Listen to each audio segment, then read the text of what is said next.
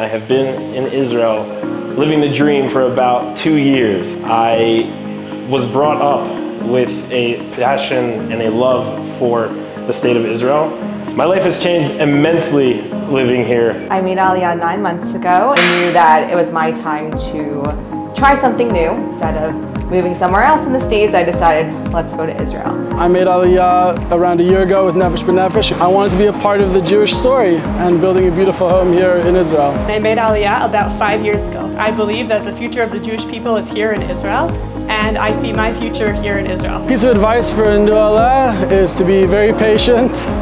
Use Nefesh B'Nefesh a lot, they're there to help you. If you don't speak Hebrew so well, or if you can't read Hebrew so well, it shouldn't stop you from moving here. There's definitely a lot of resources that can help you. The most helpful information is from people that are living there and that have been through things that you have been through. Love you guys. Come make Aliyah. We need you here in Israel with us.